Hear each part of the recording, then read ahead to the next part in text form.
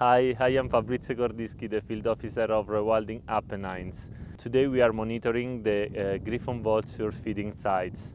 Griffon vultures were introduced in Central Apennines in 1990 by Forestry State Corp, now Carabinieri Forestali, and since 2019 Rewilding Apennine have collaborated with them in the monitoring of these scavenging birds. Griffon vultures are obligate scavengers. That means they feed only on carcasses. They have an important role in the ecosystem in several ways.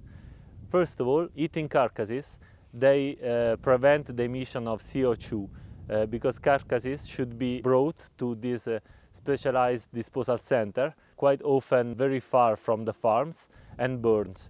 So eating them, griffon vultures prevent the emission due to the transport and to the incineration of the carcasses. Secondly, with the gastric acid, they can kill a lot of bacteria and viruses and prevent the spread of a lot of pathogens. Besides, griffon vultures are endangered species in Italy, and Rewilding Apennine mitigate the threats, monitoring them with GPS trackers. This is why we rewild, and tomorrow we'll discover all about the rewilding inside Carpathian.